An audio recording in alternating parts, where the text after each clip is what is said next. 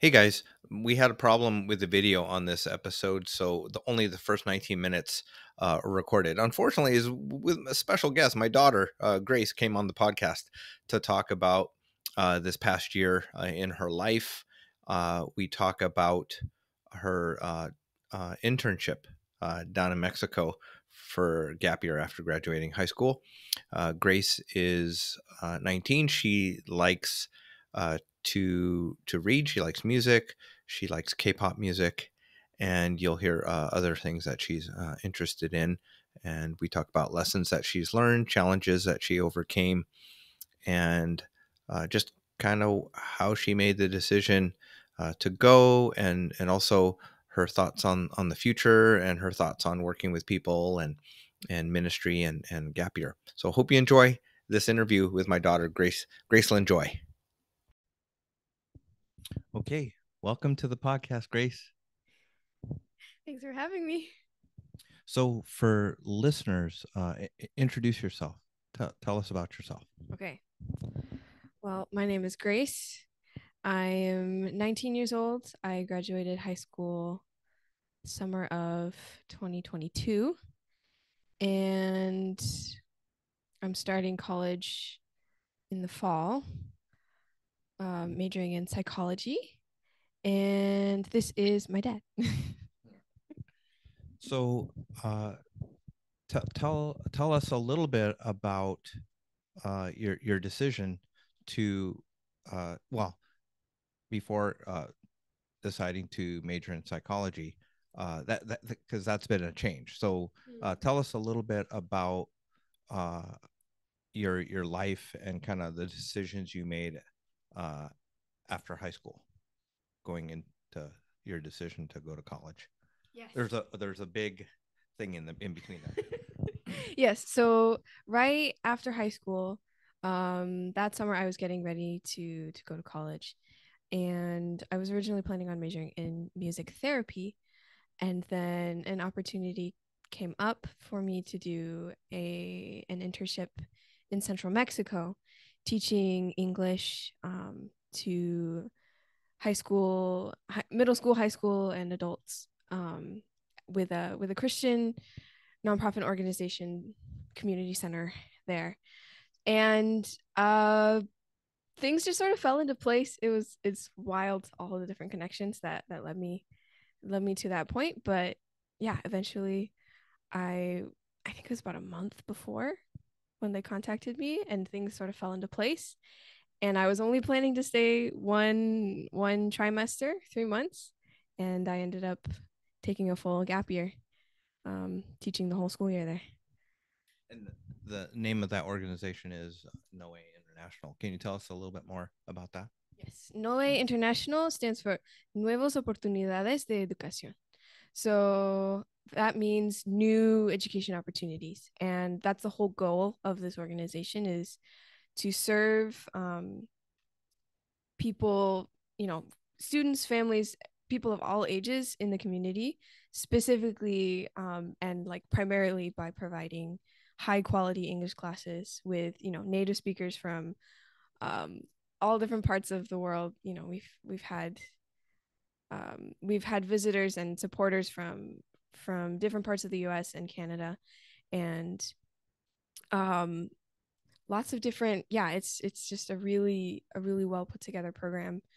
The Specifically with the quality of the English program, and more uniquely because of the exchange program that they have. So there's a 4-year English program, and then at the end of that you have an opportunity to pretty competitively make your way onto an exchange team, where you get to spend a month in Oregon, in Portland, or in the surrounding area with a host family there, which is a super valuable experience, and is an amazing opportunity for the students there. It has the potential to open up a lot of doors for them, whether it's just through the connections they make there, or really that having that level of English is like really is a really valuable asset moving forward for their careers, and anything like that they want to get into. Yeah. So your initial plan was to go there for 3 months. So I want to rewind a little bit.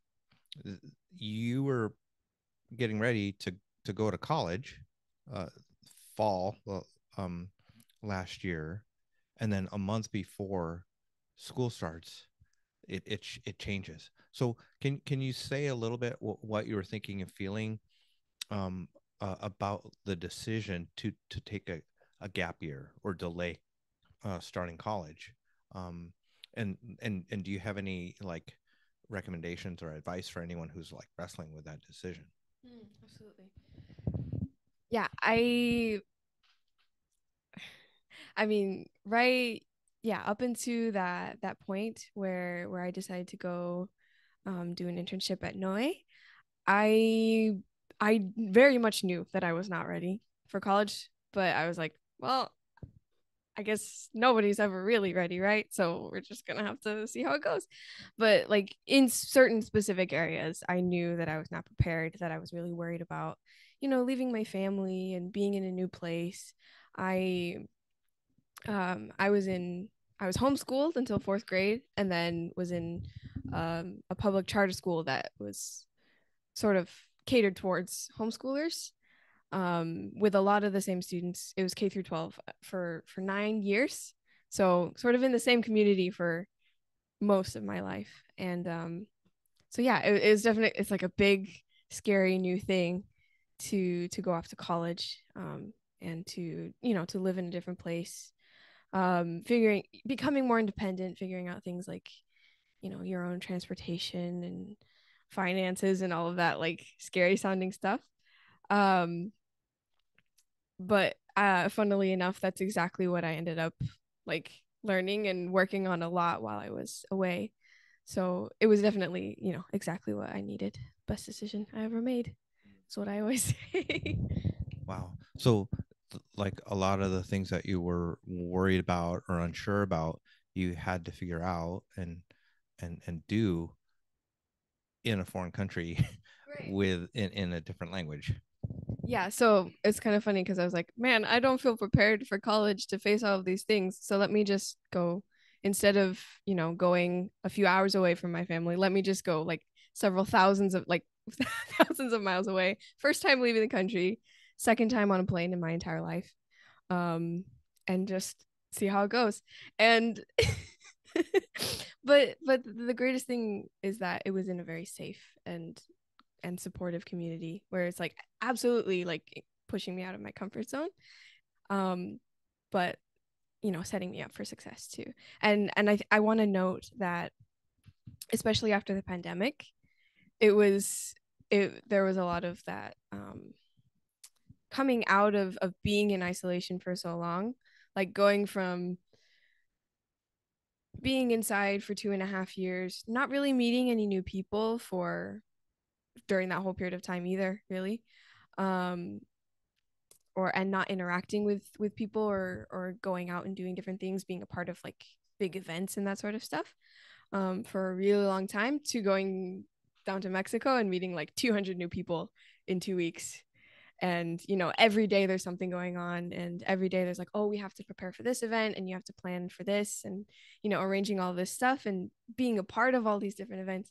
It was like overwhelming at first, but and like you have that excitement at the beginning that sort of carries you through with the adrenaline, and then you have that period where it's like, okay, I don't know if I'm able to do this. And then once you sort of dig into all the challenging parts of that, it becomes this really fulfilling, like, okay, I know I can grow from this. And it has changed my perspective on a lot of things. It's definitely helped me be a lot more open and more comfortable in general talking to new people. Yeah. Well, what's one perspective that's changed for you? One perspective that's changed. I mean, the way I've grown up, um, the way you guys raised me, like family has always been really important. But definitely my perspective towards like, maybe not even perspective, but just sort of, mm, like how I view and how I approach communication with family and navigating relationships in terms of how you prioritize time, because in the US it's, and I don't know, I don't have a lot of experience with the US in general, but from what I can say, growing up in Portland, is it's really it's very goal oriented culture, right? The way you respect people is by showing up on time, and um completing your transactions and business and everything very efficiently, so that way people can get back to doing their own work and being productive, right? Like, it's very much, there's a big priority on accomplishing goals, um and like, yeah, like meeting thresholds or landmarks, and that sort of thing. I think even in small talk, when you meet people for the first time, a lot of the times you end up talking about um like the first things you tend to talk about is like, what do you do for work? And then you talk about, work and career, and or even like when you're my age, like what are you going to study, like what are your plans for the future, right? And what are you working towards, almost.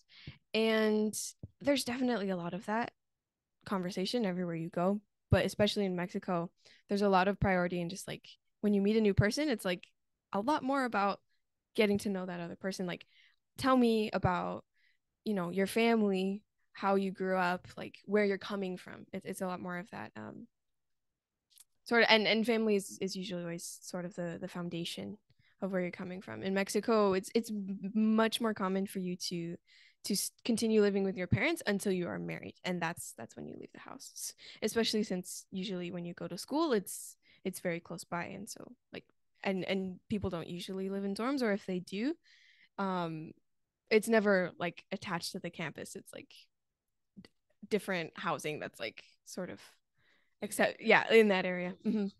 Yeah, but yeah, definitely in terms of family and prioritizing time, like, on the one hand, people will be like, how are you prioritizing time if you say a party starts at 3 p.m. and nobody gets there until 5, right? But if you sort of look at things a little bit closer, the reason that that person didn't show up until 5 is because at 3 p.m. they were like, okay, I'm getting ready for the party. I'm gonna get together all of this food that I'm gonna take there, right? And then, a family member stops by and is like, hey, I need this for something else that I'm going to. And then you check in with them, and you're like, hey, how is your cousin doing, who was sick a couple weeks ago, and the priority in that moment is, like, in America would be like, oh, I'm sorry, I'm running late because I have to go to this party. We'll talk about that later. But in Mexico, the perspective is, you're here now. You are my priority, right?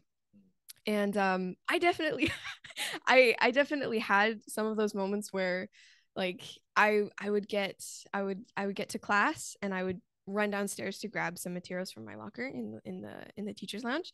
And Juan, our director, he would say, oh, Grace, we have this group of visitors from the US that just came in this morning, come say hi, come meet them. And I'd be like, oh, okay, hi, nice to meet you, can we show you around? And you have like maybe a 10-15 minute conversation.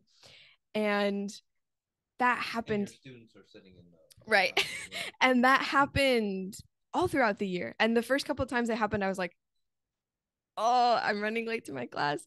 Like, I was thinking, like, what was on my mind in that moment was like all the stuff that I need to cover in class that day, and what shenanigans my students would be getting up to while I was not, supervising them. But closer to the end of the 9 months that I was 10 months that I was there in Mexico, we had one of those groups come in, and part of it is because I knew my students, and they knew more what to do when it came to our class time.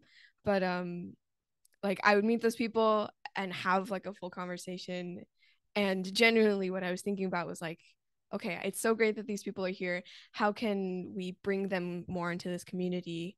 And like, maybe even like, oh, like I was thinking about, oh, it would be so great for you to talk with my students. And we should definitely go out for lunch sometime this week, and that sort of thing. And it has its pros and cons, for sure, that perspective. But overall, it's so much less fearful. It's so much less anxious. It's not about like, you don't feel like in every interaction you have, in such a busy culture in the US, like it tends to feel like every time I'm talking with somebody or every time I'm doing something, there's something else I needed to be doing or should be doing, right? And that pressure is in the back of your mind. It's right, distracting. right. And so it's just so much more, yeah, freeing and healthy, I think, for me at least, to have that mindset of what I'm doing right now is what I need to be doing, and I'm going to put my best into that right now, so that way I can then, put my best into whatever I'm doing next. And if that means sacrificing a little bit of the time for this other thing I need to do, I will make it work, right? But I'm not going to let that negatively impact the people that I'm taking care of now or the interactions that I'm having now. So, yeah. That makes sense. Yeah. So the I want to hear a little bit more about your teaching, but yeah, but let's talk a little bit about how you made the decision to stay for the full year, because your plan was to stay for 3 months, and you stayed with a host family. But I think it was like a week or two after you were down there that we got the phone call or the WhatsApp that you wanted to stay the whole time. Yeah, there was one because it's because I was telling you a story about Juan mentioning it, but yeah, okay, I'll get to that in a minute.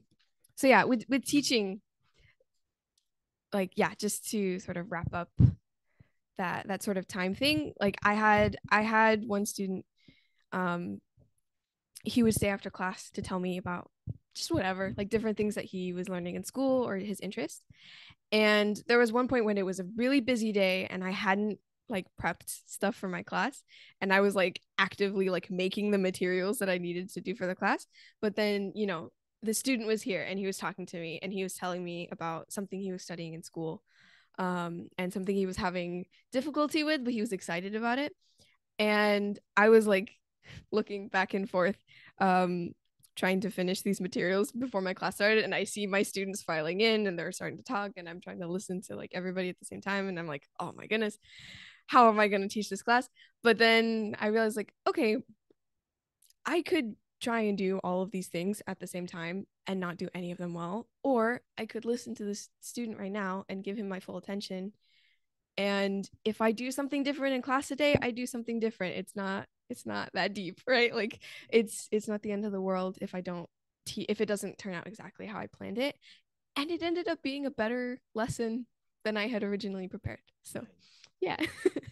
the Yeah, so the decision to stay was honestly rooted in moments like that, where you feel like what you're doing matters, and it's not just about the system, it's not just about going through the motions and cramming the material into your students' head. It's about those relationships. Like, I don't remember the full motto of the organization, but NOE International's little, what's the word? Yeah, like their like slogan has a piece of it that says, oh yeah, it's Christ revealed, lives transformed. And I saw a lot of that. And I'm so glad I stayed, because a lot of that happened after that period of time. So how it all sort of went down is I arrived and I was like, okay, I'm here just for winter term, right? Or just for fall term, and then I'm gonna start college. And my dad came down with me those first couple days, before teacher training started and everything. And I remember Juan, like, yeah, we were having dinner at a restaurant there. We were having some tacos, and I just remember, and this is the thing that he always does. And like, if you ask anybody, like anybody who works there, they've all had the like, well, maybe not all of them, because some of them have been there since before he was director. But he's like, puts his hand on your shoulder and looks just deep into your soul, and he's like, "Thank you so much. Like, we really appreciate you letting your daughter work here. Like we're so grateful that you're gonna let us keep her for the whole year.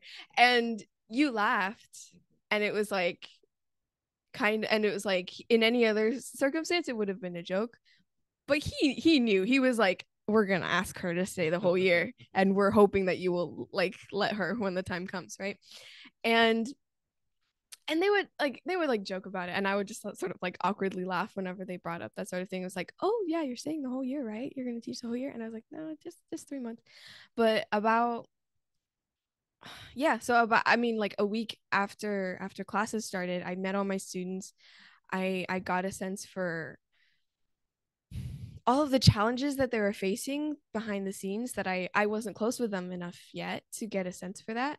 But you know, I was just stepping into relationships with the host family I was with, um meeting all of these teachers, and seeing how much their work mattered to them. And it felt really good to be working in such a positive environment. um and then seeing all of the potential, and like how dedicated the staff were to having an impact on these kids' lives, to teach them really important values, and just be there for them and listen to them. I was like, I want to be a part of this. And realistically, there's only so much I can do in 3 months, right? And I started thinking about it more, and I was like, do I really want to leave these guys after just 3 months? Like, and I'm I'm a sucker for being needed in the community. That makes me feel good, right? But yeah. But also it was, I knew that it was, that God was wanted me to be a part of what was happening there, and that there was more that he was going to teach me. I think that was what I told you guys when I about a month in, when I finally decided, like, well, I finally decided a month in. I didn't officially say that until like December, right? But either way, Well, that's not how I remember it. Yeah, that's okay. Yeah. Well, um, I think part of it was you went down to teach English, but then when they found out that you're a musician, they asked you to teach a music class.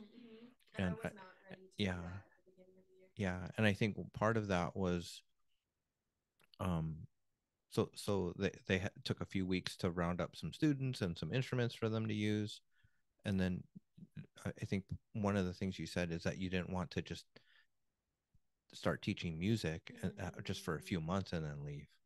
So you wanted to give more time to teach that too. Yeah. So well, so um, you studied Spanish at school, but then what was it like to go to Mexico and like have a class of students and teach English and learn how to speak Spanish, yeah, and communicate? Yeah, absolutely. So basically, moral of the story, how it all ended. I decided to stay because I felt like God was more, that there was more that God wanted to teach me. And I'm so glad I decided to stay, because one of like some of the most like impactful and important relationships, I didn't even meet those people until like 6 months in, or 7 months in, right? So I'm yeah. I knew I needed to stay once we got going again after second semester. But so the whole learning Spanish thing, I started learning Spanish when I was around 6 years old, just with like picture books, and mom's like Spanish dictionary and stuff. And then I took a couple classes in elementary school. I think I took maybe one class in middle school and like two in high school, and then I took 3 semesters in community college my junior year. Online during the pandemic. Yeah.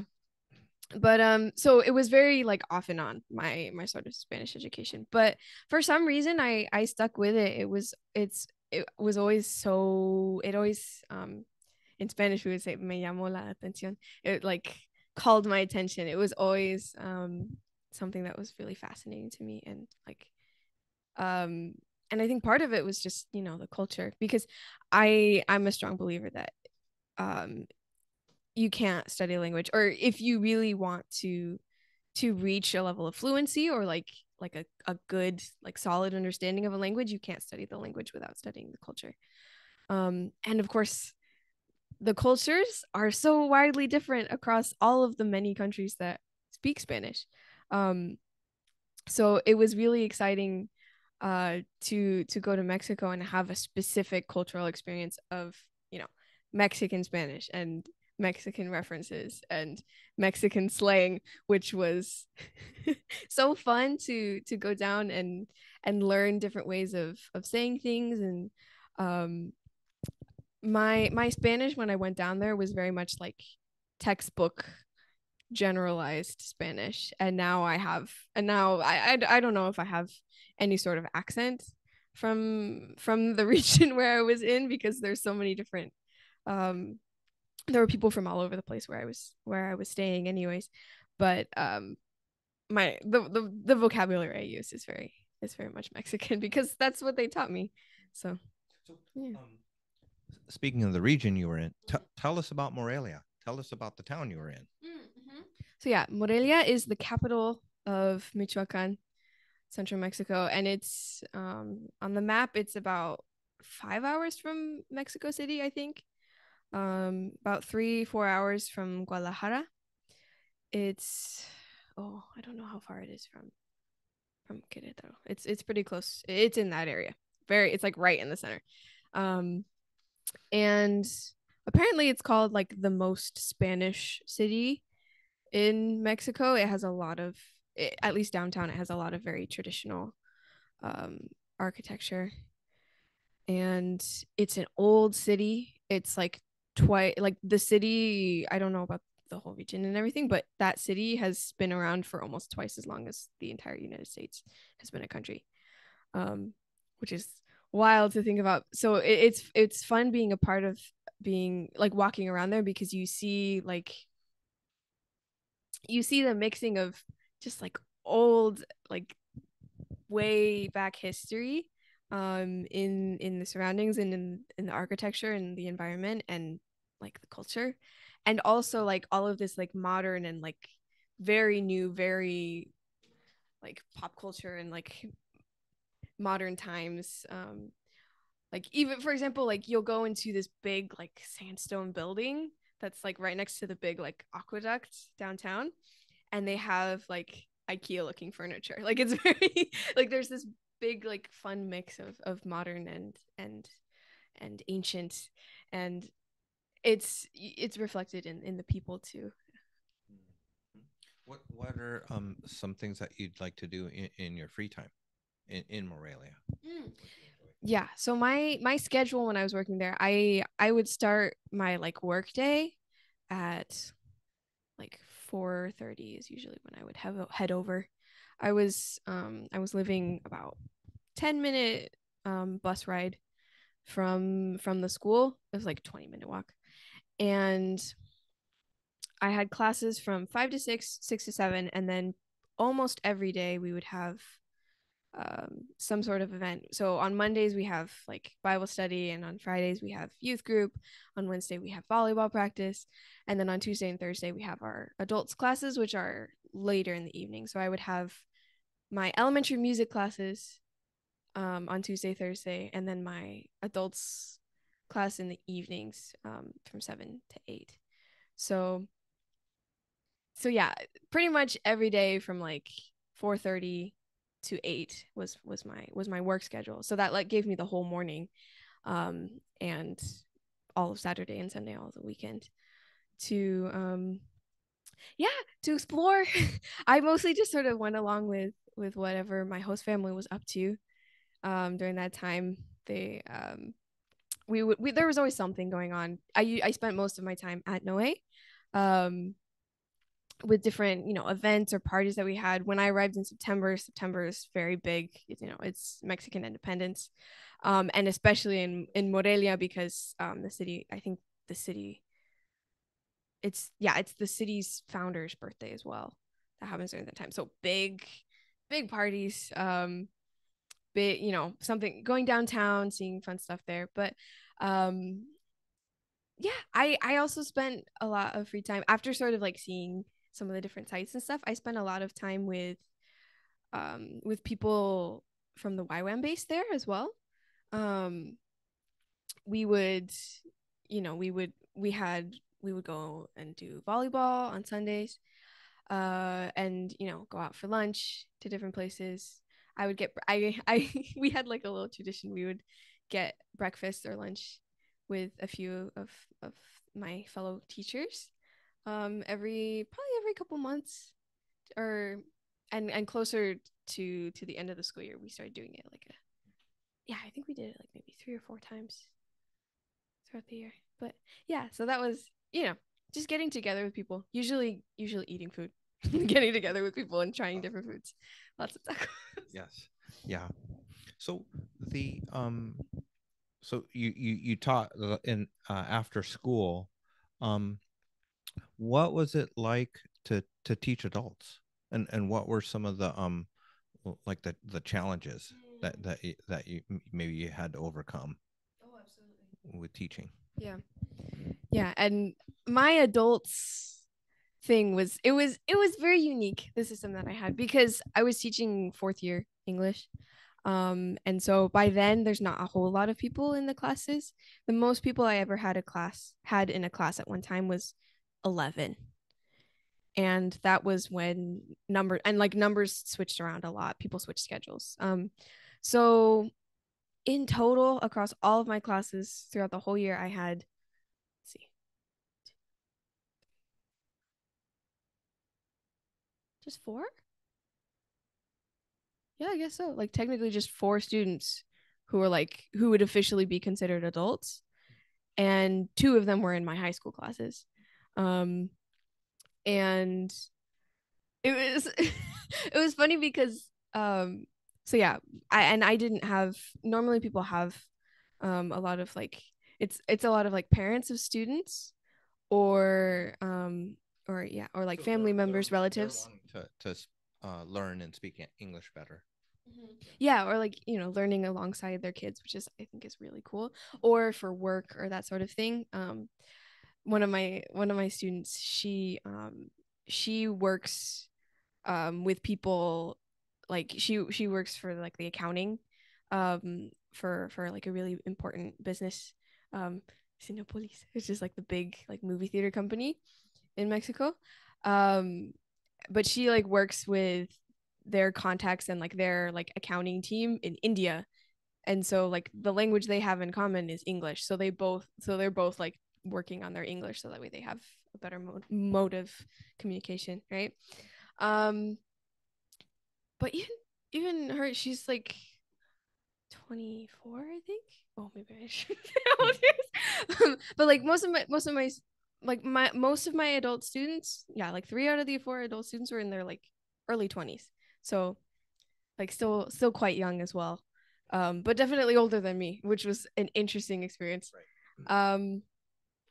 I mean, in some senses it's easier than when the high school students, because they already have the understanding, like, I'm coming to learn. They've been in the program for a while. Some of them, two of the adults who were like just barely um, in their 20s, they had already been taking classes for a long time. So they knew the whole NOE system. They knew, respect and rules and that sort of thing. I didn't have any issues with the adults being like, you don't know what you're talking about.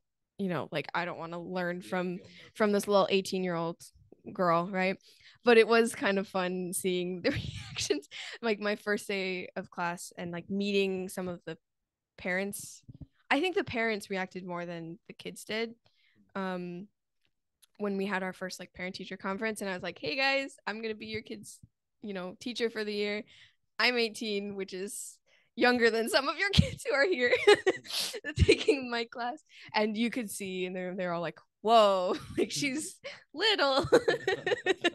Like, you had that sense. But and I mean, I think that kind of made it more accessible for the classes I was teaching. Like, especially by the end of the year, it felt like we were having a lot of fun, and we, very much like equals, where we're having a conversation.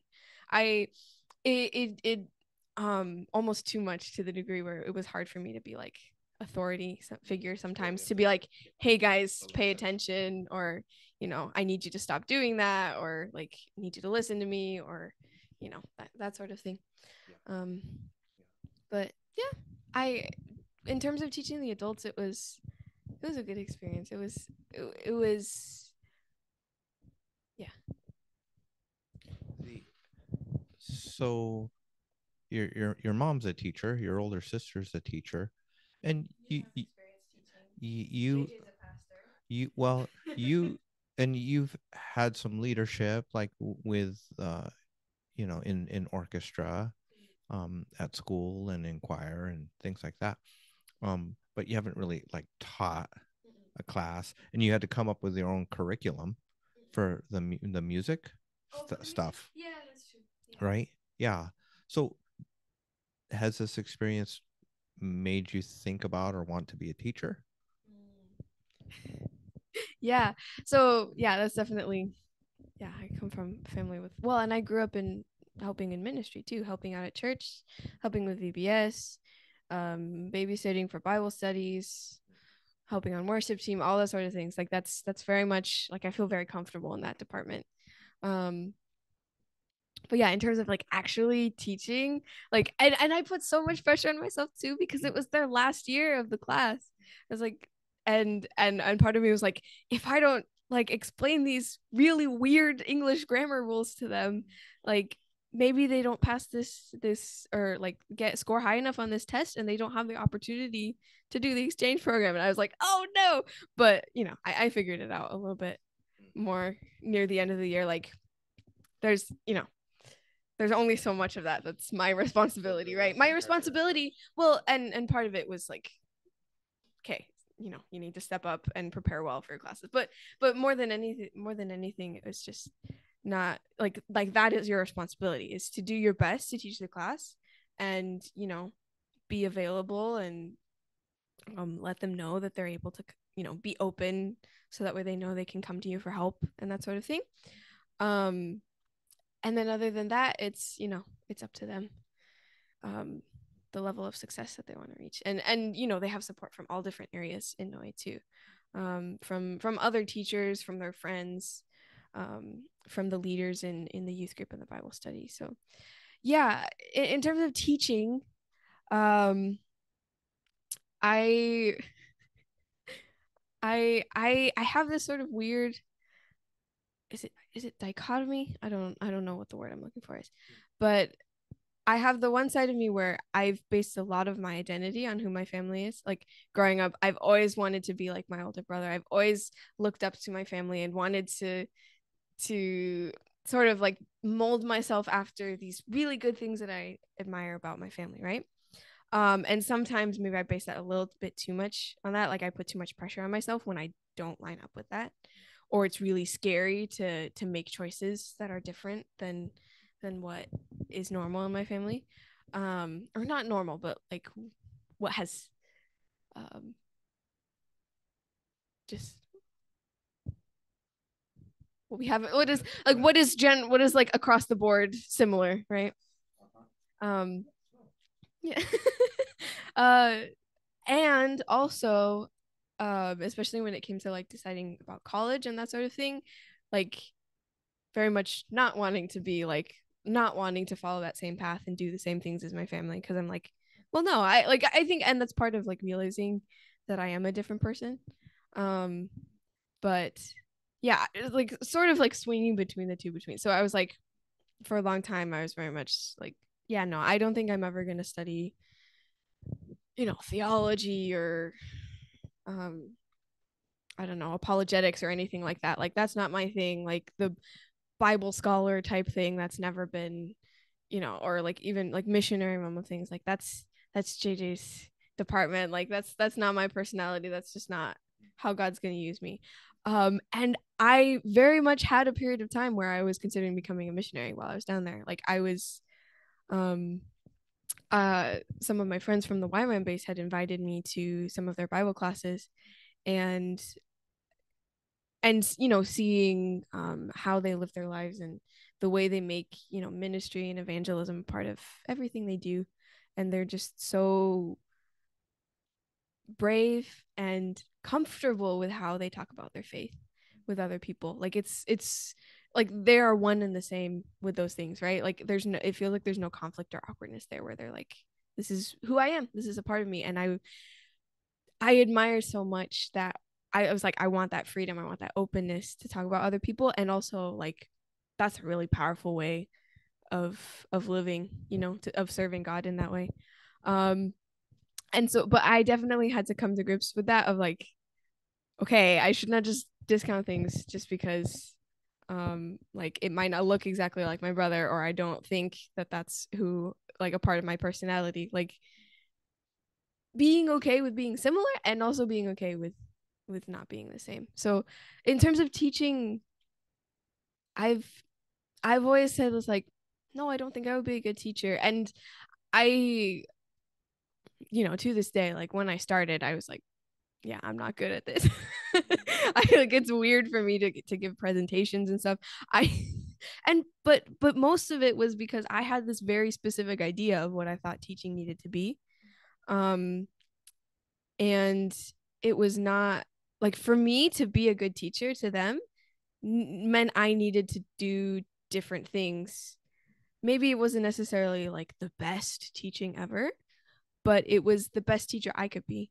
Like, I gave one PowerPoint presentation once in my first class, and it was so uncomfortable, and I was like, I don't. And part of it was because I didn't spend a lot of time on it, but I also realized pretty quickly, I was like, I don't have I'm like, I don't have practice with this, and I'm not good at this. I should be using what I'm good at, which is like, drawing things out while I'm talking, or having conversations, or having group activities and dynamics, and like having games.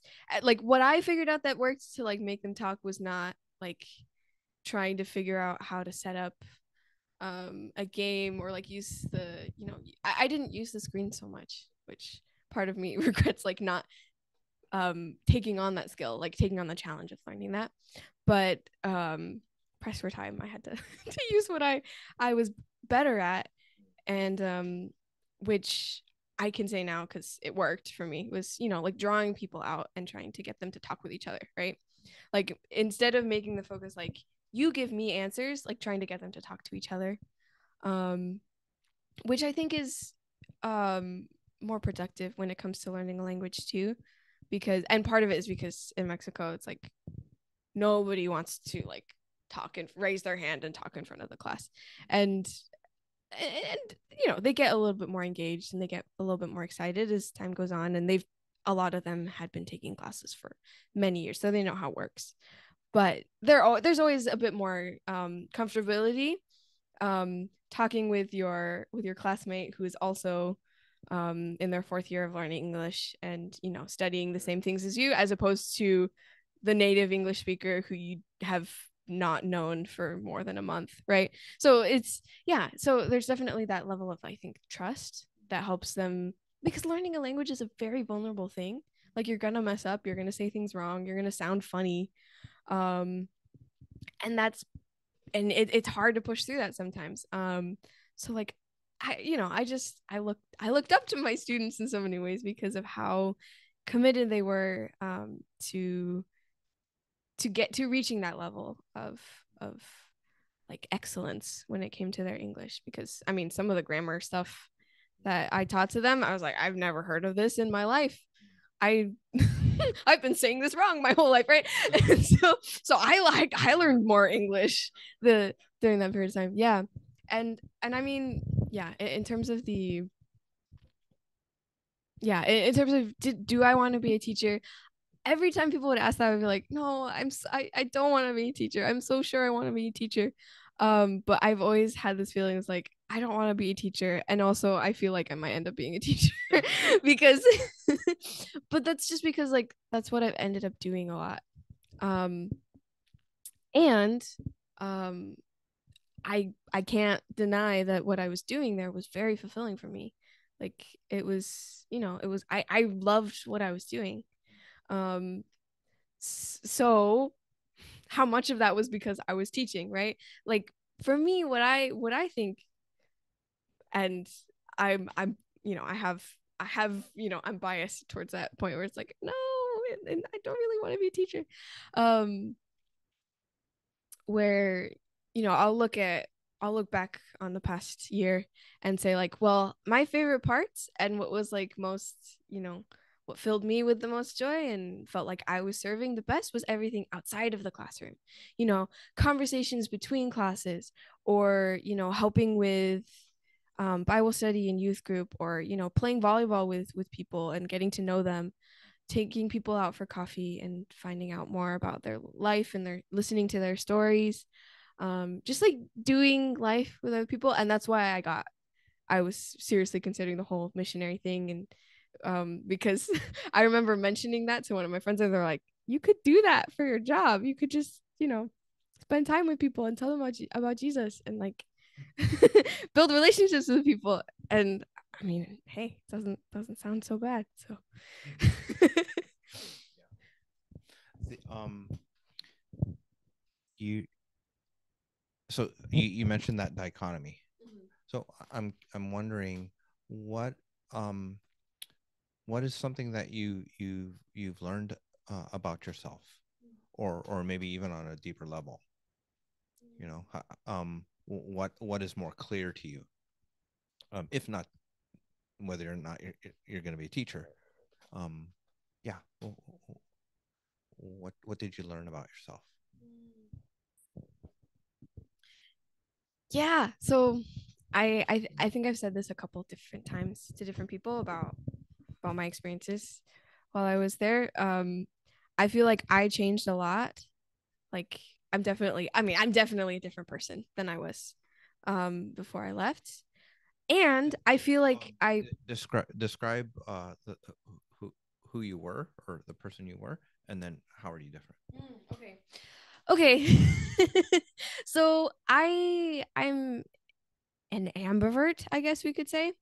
It's like 50-50 split. I don't know. The test that I took said like you're a 51% introvert and 49% extrovert. I don't know how true that is now. I retook the 5 love languages quiz 6 months into living in Mexico.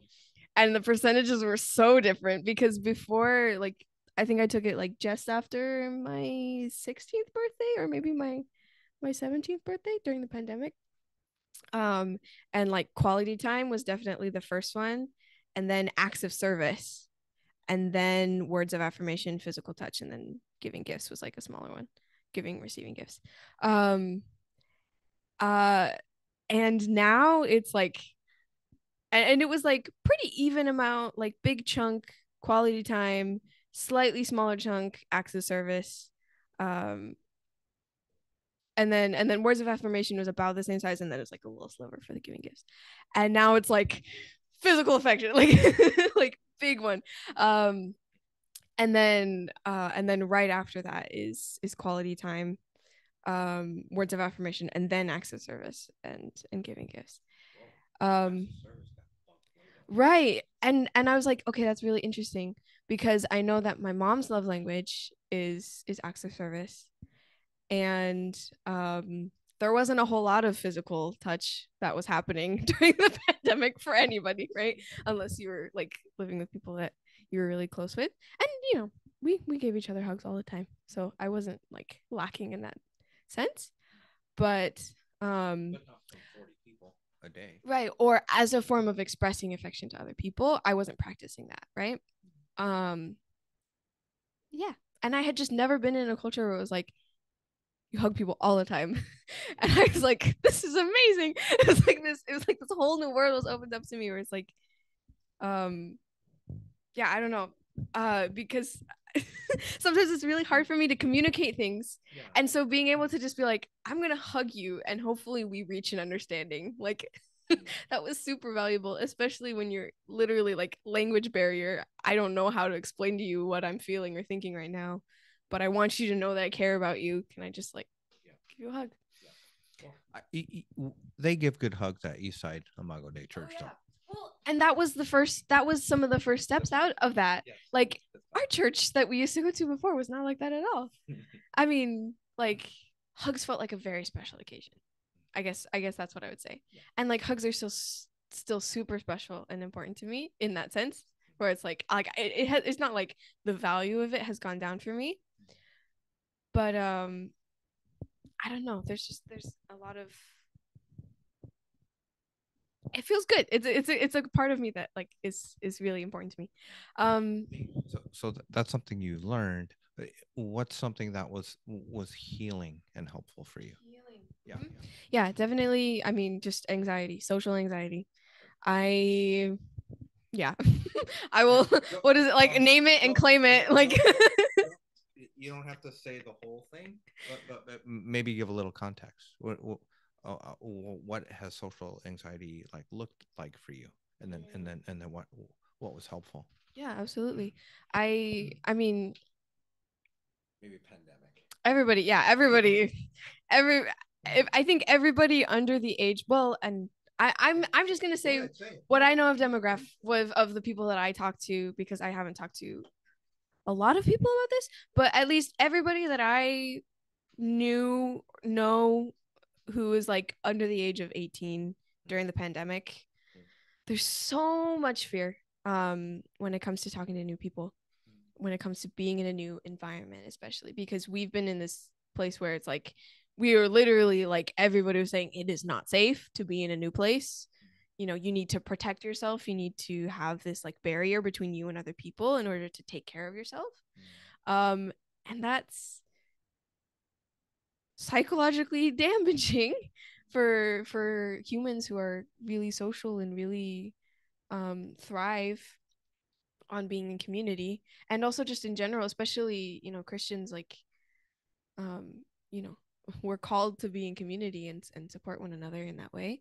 And so it's really hard to do that from a distance, and to be like, I'm here for you and I love you, and also I have to keep you physically apart. And also with that comes just, you know, just like mentally like that. You know, it becomes not just the physical thing, it becomes that sort, like when you're when you're constantly keeping that in mind, it becomes an emotional barrier as well. I mean, not just the physical separation, but even during the pandemic, not showing yourself on a Zoom screen came to mean or represent like safety.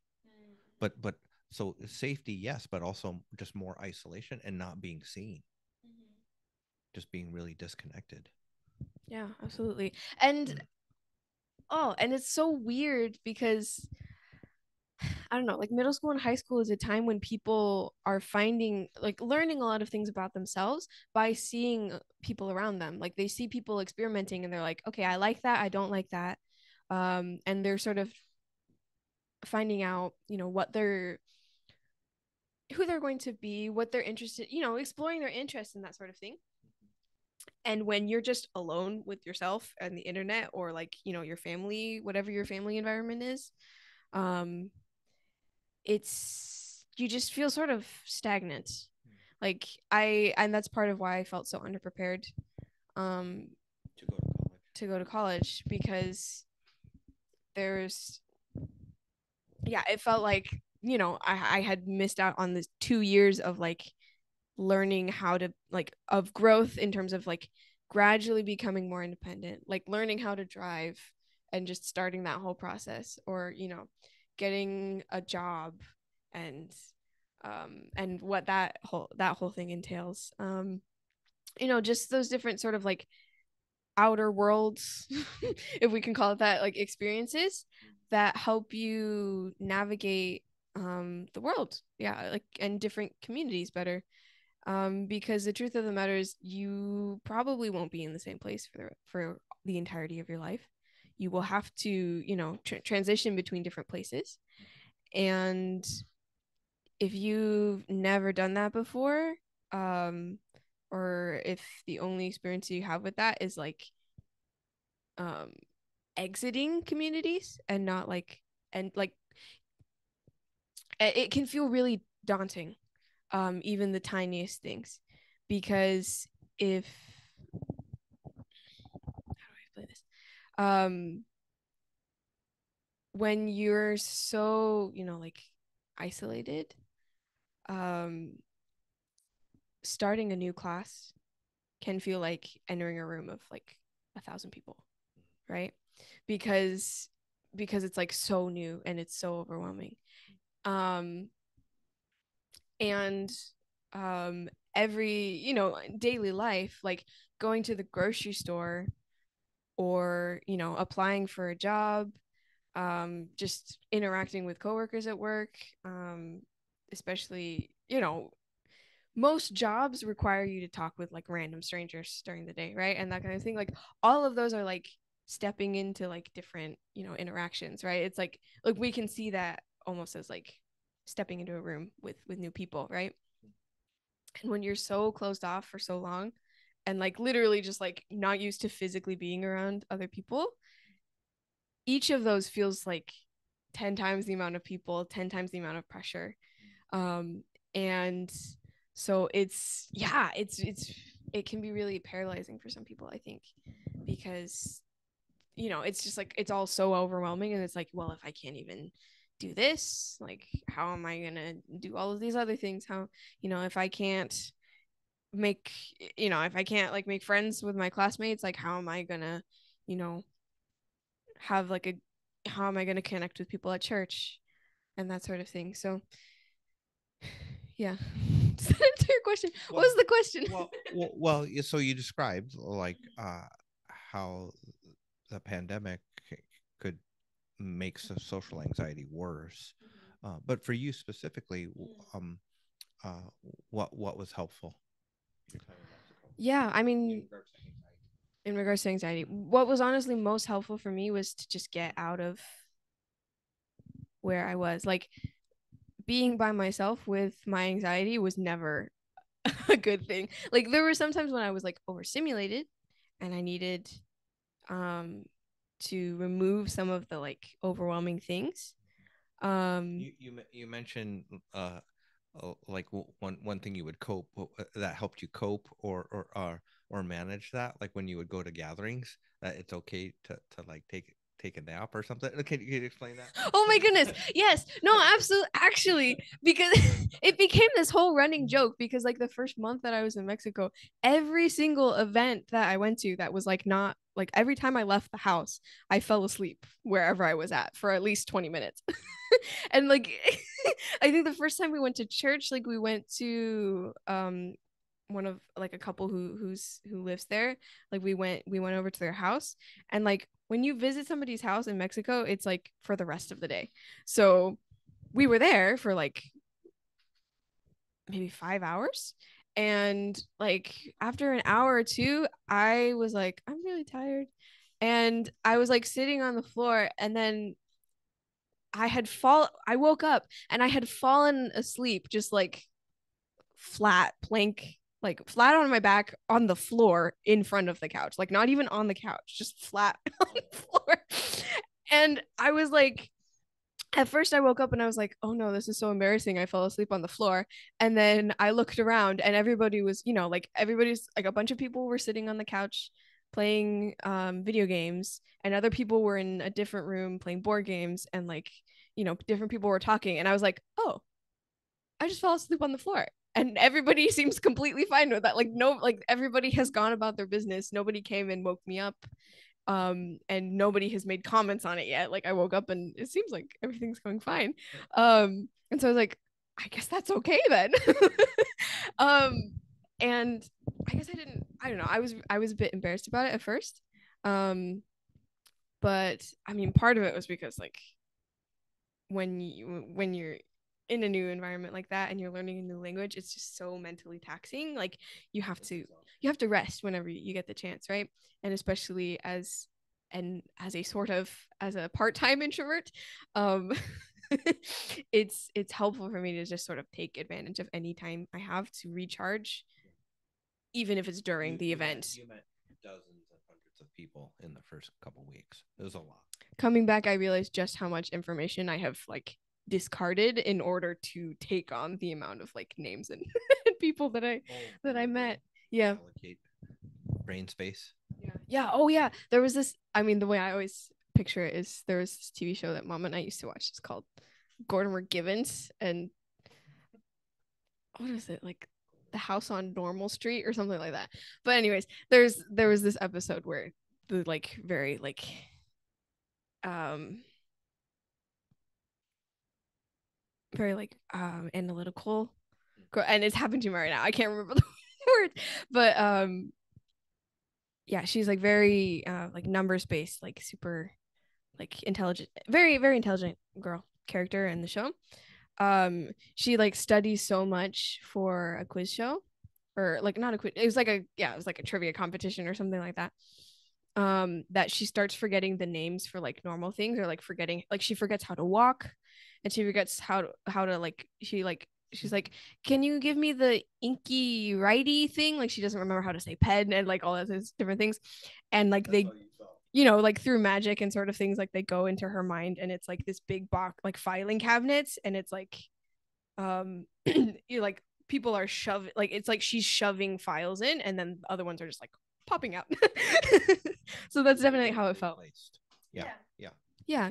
And I mean with Spanish words and all that sort of thing too. So you were teaching your students English, but your first host family, you're learning Spanish from them.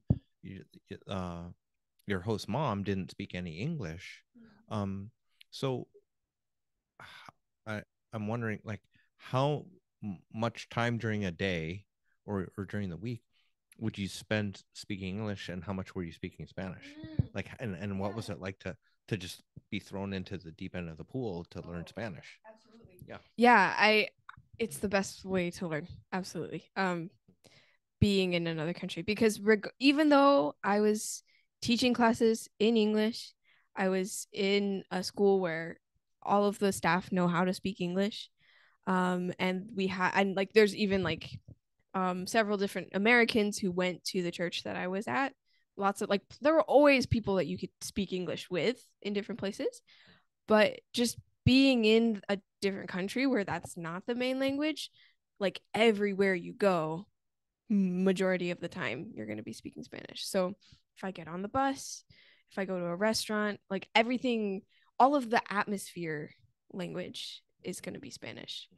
So even just the fact that like the random little bits of conversation that you'll hear is going to be in that other language. Transportation, like food labels and all that sort of thing, like that's all going to be in that other language. It's yeah. So yeah, the first family that I was staying with, most of their kids had gone through the whole English program too. So we spoke English and Spanish like pretty interchangeably, I think. And then the second host family that I was with for the last 6 months that I was there, they both speak English fairly fluently as well. But that was it, the understanding was like, okay, we're working on learning English, you're working on learning Spanish. And I would say at the beginning, we probably, well, not even at the beginning, like we, by then, you know, it was 3 months in, I had gotten a little bit better with Spanish. And I would say we spoke Spanish like 80% of the time. And obviously they would explain certain words to me, but that was the thing, like even when they were teaching me new words, they would explain them in Spanish, with other Spanish words that I could understand, right? And then if that didn't work, they would like we would look it up, or they would explain it in English. And but also like sometimes they would just switch to English, like they would just switch to English for whatever reason, and we would be talking in English. But most of the time, even when they were speaking in English, I would try and talk to them in Spanish. And then sometimes I would meet new people at different events, and they would be like, say something in English, and then we would like talk a little bit in English. But yeah, by the end of my time there, and that was that was my bad sometimes, because sometimes I spoke more Spanish in my classes than I needed to. But it became a way to like connect with other people, to like be like, hey, I'm gonna get on the same level as you. It's like we're gonna literally speak the same language to communicate better and that sort of thing. And I started having like whenever I had like extra classes, if I was like tutoring somebody, like that would be all in Spanish. Even if like the whole class we teach in English, outside of that, it's like, okay, we're here to make sure you understand, so I'm going to explain this as much as possible in Spanish. So by the end of the time I was there, I mean, I would say like most of the day, maybe even closer to like 90% in Spanish. Out unless I'm in class. Teaching. Yeah. And even and like you can tell in my social media too, because I remember the first time like a reel popped up on Instagram that was in Spanish, and I was like, wait, this is really cool. Actually, like I can understand this and I'm interested in this, and this is another way to like interact with the culture, right? So I was like, okay, I'm gonna like it and like comment on it and share it and do all the things to tell my algorithm to give me more stuff in Spanish, and it worked. And now I think my feed is like maybe 60-70% stuff that's in Spanish. Well, I started calling you my Mexican daughter, because to get updates about what you're doing, I follow your stories, and then I'd have to like get the translation for your stories. Yeah, I started writing those things in Spanish. My mindset going into it was like, if I'm gonna travel, however, like over 2,000 miles, something like that, of very far to a whole nother country, and be living in a Spanish speaking country, which like not everybody has the opportunity to do, and I'm learning Spanish, like I might as well speak in Spanish. I might as well try my best, right? And try and speak in Spanish as much as possible, like up to the limit of my communication. Um, and it was yeah, it paid off. I mean, there's still a lot of things that I don't know how to say, or like things that I just randomly don't understand. Sometimes my pronunciation is wonky. At times that's when you're bilingual, you have this thing where you'll say words of one language with the accent of the other language, or you'll like mix up the grammar structures, or you won't find a direct translation for something, and things like that. But it's I think it's fun. Yeah, more than anything, I thought it was fun and interesting, and learning the language was always my favorite part. Like, yeah. What's one phrase or expression that like when you learned it you were like excited and happy, or it's like a favorite of yours? A favorite of mine? I mean, I think one of the first idioms that they taught me was hepe. That was, yeah, like that was the one of the first things that I felt like, okay, this is like specific and unique, and like when you use it, it identifies you as somebody who has enough understanding of the language, like enough familiarity. So GPI it's an acronym. It stands for Gracias por invitar. So it's like saying like thanks for inviting me. It's sarcastic. So let's say somebody you're hanging out with somebody and they're like, oh, you want to go, get ice cream now or whatever. They're like, oh, I'm sorry, I have a friend's birthday party that I'm going to. Then you would be like, oh, happy, like, oh, why, wow, thanks for inviting me, like, yeah. Does that make sense? But so I mean, I don't use that a whole lot, but it was one of those things, like the first time I used it and everybody laughed because it was like so silly to hear this, fuera, what, like little American girl using using that expression, was like, oh, that's funny. And the other thing is it's like pretty, it's like it's like slang. It's very much like what young people, or like people on the internet, are using, because I've said it in some circles and like around some adults, and they're like, what does that even mean? So yeah.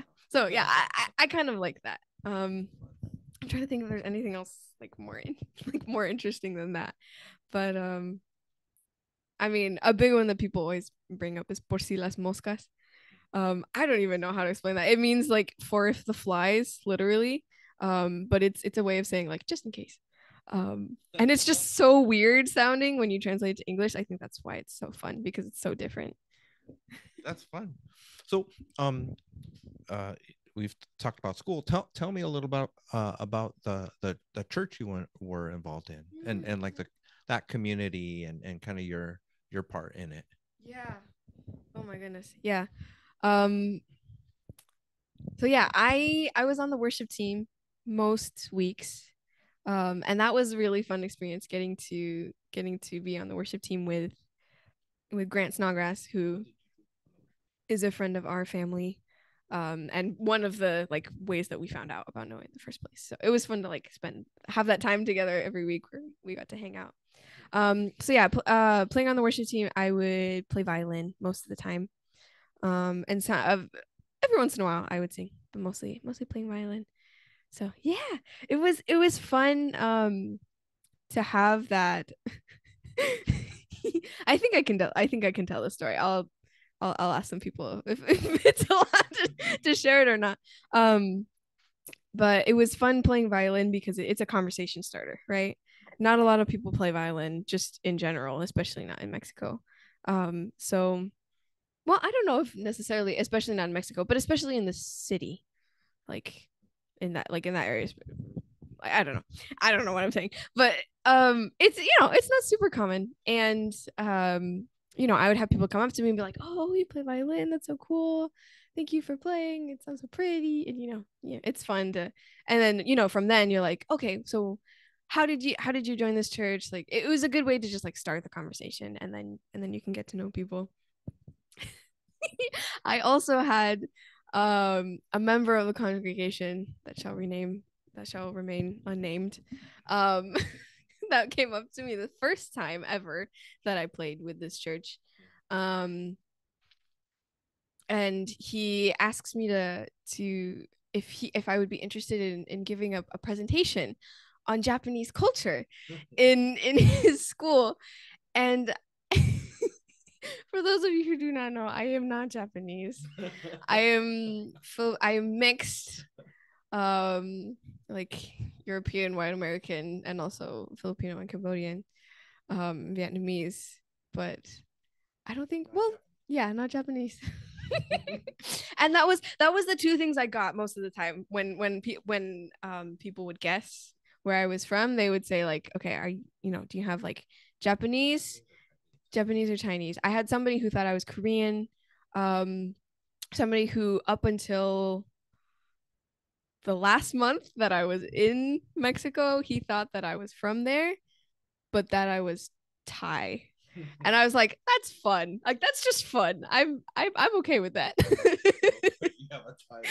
Yeah, because he was like, I thought you were a student here. But he also knew that I was a Mexican. So yeah, I don't know. And I mean, yeah, it was a fun time. Like it was like I can't even be mad at that. It was fun because it was like he was so excited about the opportunity to interact with a different culture. It just wasn't the one he was expecting. um did you ever have an experience where someone at a shop or a restaurant um uh thought you were Mexican? Sorry, Mexican. I mean, I feel like I it's because people have told me different ways. Like some people have told me it's like, oh yeah, you look fine. You look Mexican, you blend in. It's just when you start talking that you can tell that it's like you're American. And I've had people tell me the other way. It's like, oh no, like your accent, like you don't have any accent. You sound super Mexican. You just don't look Mexican at all. So I think it just depends on the person. And also there's such a big range of how people look just all over the world, right? But especially like yeah, I mean, it's not like it wasn't glaringly obvious necessarily around like the middle of my time there, because when I first arrived, like I was still wearing like my specific style of clothing that was, yeah, a little bit more like American, and yeah, just a little bit different. And also I had like really long hair that I would like braid most days. And I just didn't talk as much in general, so people would just assume, I think. um but yeah, I don't know, it really depends. A situation where somebody assumed that I was Mexican, I mean, yeah, that there was that one student who, because I would always hang out, I was a teacher, and it was like part of my responsibilities um to go to the Bible study and the youth group, but I was not a leader there. I did share at our youth group once. But other than that, I was like, I would, like going there, unless you had seen me in a class or seen me teaching a class, like I was going there just like any other student, right? So I think a lot of people like who I met and made friends with during that period of time, like they just assumed that I was another student. Um, I had all sorts of assumptions in terms of age. Like that was fun. It's so hard to tell people's ages. Oh my goodness. But I most commonly got either 15 or 22. Like people err. I mean, and people tend to err on the side of like you're older or you're younger, and that's like the range that they'll shoot for. But it was like very interesting that people, like, depending on how they had interacted with me, they were like, oh yeah, you're definitely a high school student, or they'd be like, you're definitely like an adult and a teacher. So yeah, I don't know, but those are both me, right? Parts of you. Yes. Yeah. So we got to start to wind things down. It's been a lot of fun, honey, to hear about your gap year. So with that, I have two things I want to ask you. Uh do you have any recommendations or advice for anyone who's thinking about doing a gap year versus jumping into college? And I'll have to have you back on the podcast to tell me about your college experience. And then the second thing, if you want to, I'm going to leave it up to you if you want to speak in Spanish to any of your Mexican friends who might see the podcast. Just a little message to them about how you're doing and anything you want to say to them. So, yeah. Okay. Suggestions for a gap year, please. Or anything you learn and like, oh, I should have done that. Oh yeah. Oh yes, absolutely. If you are not one of those people who are blessed with a very clear vision for what you want to do with your life, and you like know for sure what you want to study, or you've like put in a lot of work in preparing yourself for independence, or you're just naturally super independent or that sort of thing. If you're not any of those things, please do a gap year. I think it's a good idea, and more importantly, choose the right place to do a gap year, because the most productive thing about working with NOE is that I know, just factually, I was not the best teacher for that position necessarily. I was not the best person to fill that position, but I was willing to be the best, like willing to become like what they needed, right? And they were there every step of the way to make sure I got to that point, to make sure I had the support to to um to like, give the instruction that my students needed, and like be healthy and take care of myself and grow as well. Your fellow teachers, the director there. Yeah, everybody. My church community, my host family. So yeah, I mean host families, plural, because what I learned about communication from living with different people in your family is super valuable experience. Best thing I can recommend is over communicate. Don't assume things, regardless of how easy it is to assume. Don't feel bad for asking questions if they're making you feel bad for asking questions. Like, think about why you don't feel safe asking questions, because you should always feel safe to like not know things. Like that's the point, is you're there to learn and improve, right? So yeah, it's okay to not know. It's okay to not understand. And also sometimes in the moment, it's okay to just sort of like nod along. But I wouldn't just let it go. Find the time to ask about it later if it's something that you need to understand. Communicate. Like, oh, there's no such thing as over communication. Please talk about things, please. And talk about things before issues come up. This is just in general, regardless of what you're doing, so that way you feel safer, and like you have trust and like history to or like prior experience to draw on when things are difficult or when there's a difficult situation, because then you're going to go into it like, hey, let's work on this together, let's figure this out, as opposed to, I know that this is something I need, but I'm afraid to express it because I don't want to like hurt the other person, or like I don't know what this dynamic is. Like you want to have that understanding, and it takes work. And sometimes it's awkward. It's always going to be awkward. If you're not a really naturally social person, and even including that, please just understand that it is always going to be awkward when you meet new people, and that is okay. Do not give up, because that doesn't mean that you can't have a good relationship. There are definitely some people that I just went from like strangers to best friends very quickly. And most of the relationships that I have, there was that awkward period of time where it's like, okay, we don't really know how this is gonna go. But that's normal, because you're figuring out if you can trust somebody, you're meeting a new person. You'll have to listen to your advice, this podcast, when you go to college next month. Yes, I've been repeating to myself this whole summer. I was like, I've gone to a new place and met hundreds of new people before. I can do this because it's like I've gone to an entirely new city, an entirely new culture before. I can do this, Yeah, in a foreign language. Well, so yeah, yeah, definitely, yeah. Don't be afraid. Well, I'm not going to tell you not to be afraid. Yeah, I'm not going to tell you not to be afraid to talk to people, because that's sometimes unavoidable, but I'm going to tell you to do it despite being afraid. And it's okay to be upfront about that, because everybody's a little bit uncomfortable. Some of the best interactions I've had with new people is when I've gone up to them and been like, hey, I don't really know how to do this, but making friends seems like a good idea. So, who are you? Like, let's start with that. And also, this is hard and it feels weird because we don't want to be vulnerable with other people and we don't want to like impose. But I promise other people feel safer when you talk about yourself first. Like give a little bit of information. Like don't say, "Hey, what's your name?" Say like, "Hey, I'm Grace. What's your name?" Because then they have that sense of like, okay, you give a little bit, and then people feel yes, yeah.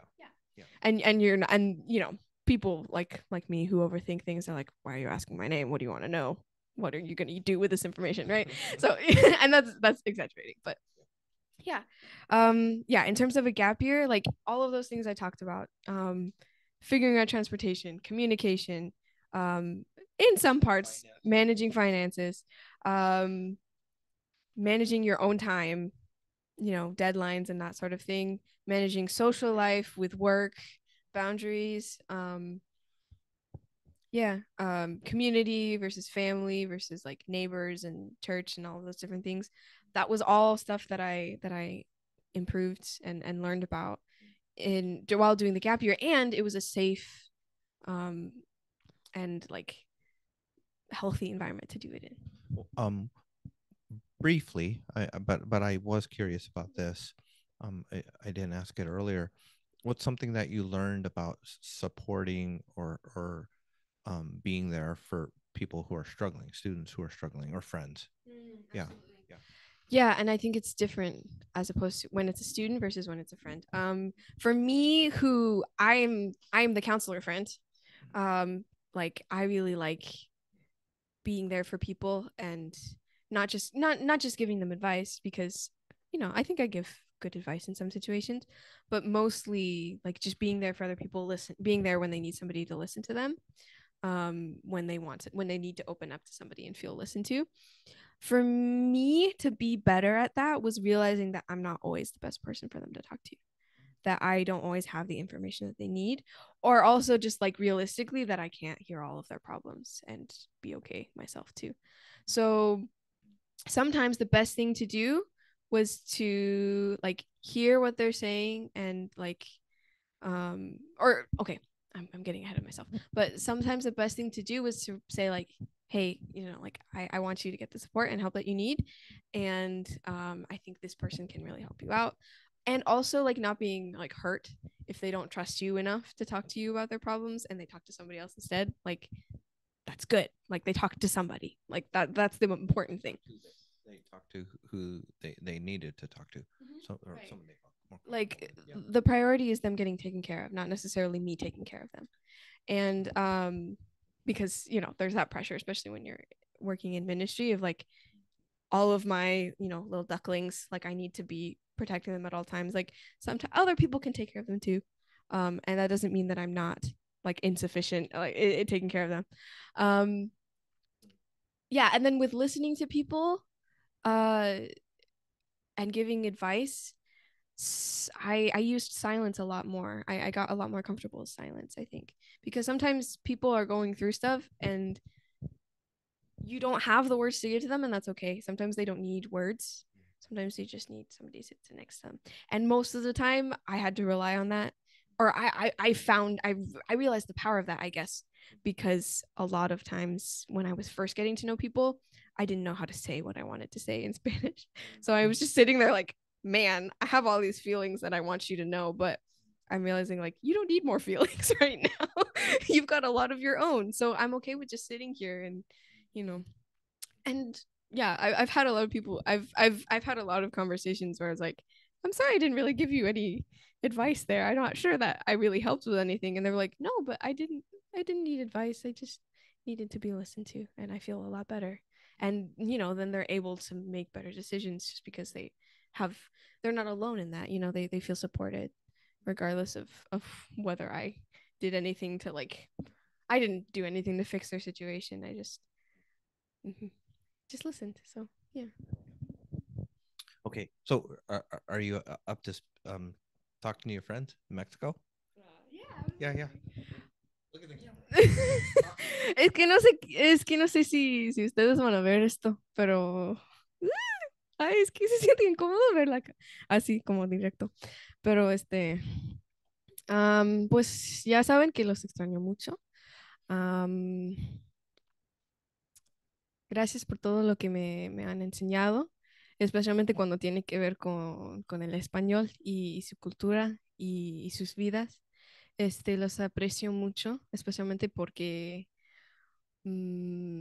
especialmente los amigos que me acercaron, porque sé que unos de ustedes, conocimos en una manera así como profesional, no tan casual, y con otros, este, o sea, ¿qué quiero decir?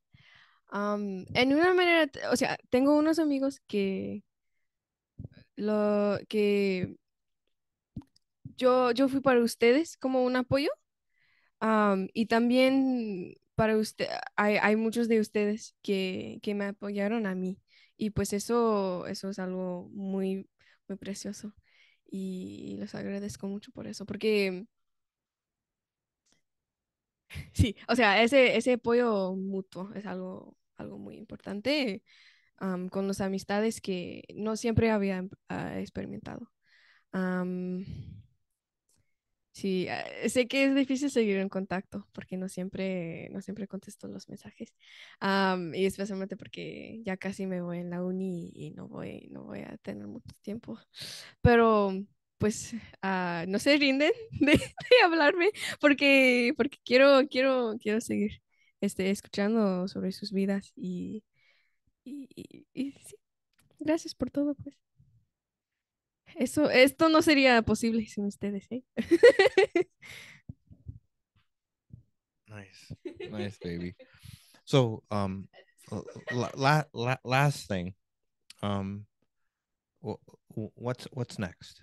What's next? What's next? And what are some of your dreams What are some of my and dreams? and goals now? Because it seems like it's shifted and maybe changed.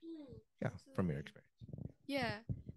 I mean, between music therapy and psychology specifically, my goal has always been to help people with my life, right?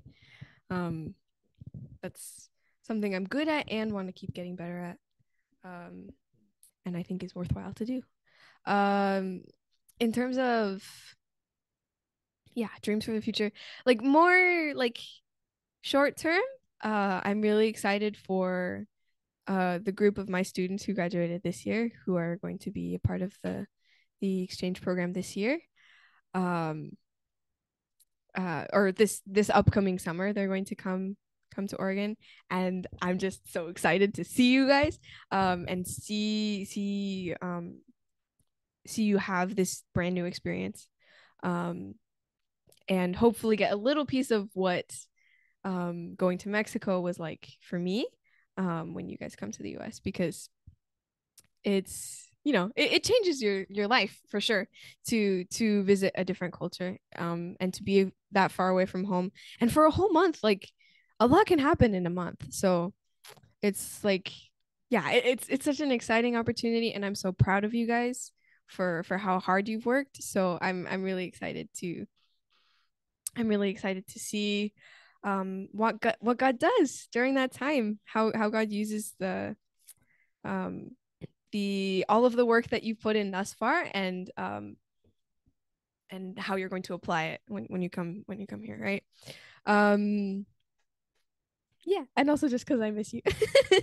um and then more into the future, yeah, I want to keep working with organizations like NOE, you know, where we're ministering to youth, specifically like mentoring and discipling young people who are, you know, making their way in the world, trying to figure out their identities and that sort of thing, because those are things that were difficult for me, have been difficult for me, and uh, I I think it's really valuable and needed to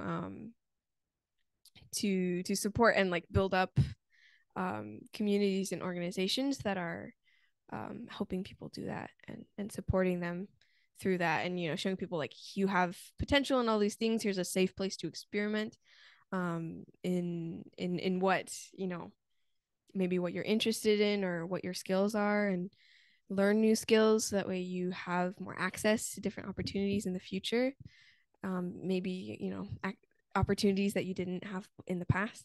So yeah, yeah, I definitely want to keep working with young people in that regard, because I think that's a really important period of time to be building those relationships and pouring into people's lives.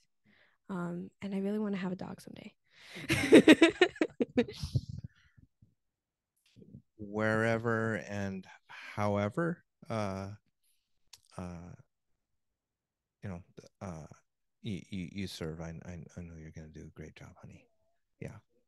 And yeah, I hope you find the dog that you like. So thanks everyone for watching, listening to this very special episode with my beautiful daughter, Gracie. And usually I ask people about, you know, about how listeners or viewers can follow on socials, but I don't know if you want to be doing that. But if you don't, if you want to, like, I don't know, help Grace achieve her goals, maybe I think definitely in the future, like if you do mission trips or head back down to NOE, you'll probably do a newsletter. So it if you do that, we'll put a link in the show. Yeah, thanks for listening, everyone. I think one of the things you said is that it's going to be awkward, it's going to be scary, but like do it anyway. Oh yeah. And so I was like, when I said yes, this is the courage. This podcast is about courage, and so that was a good description of being brave and being courageous. So hope this conversation encouraged you, and uh, feel free to write your questions and comments in in the YouTube or on the Facebook group. Until next time, guys. Bye-bye.